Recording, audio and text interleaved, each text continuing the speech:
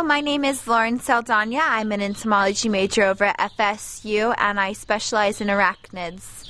So today we're going to be talking about the spiders of Pennsylvania, and the first one that we will be talking about is the arrow-shaped micrathena.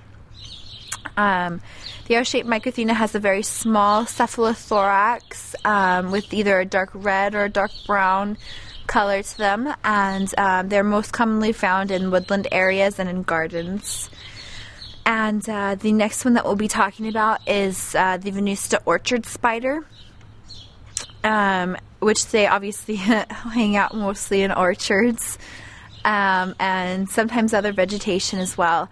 Their colors are yellow-green with stripes of brown running down their sides. And that's it for Pennsylvania. Thank you.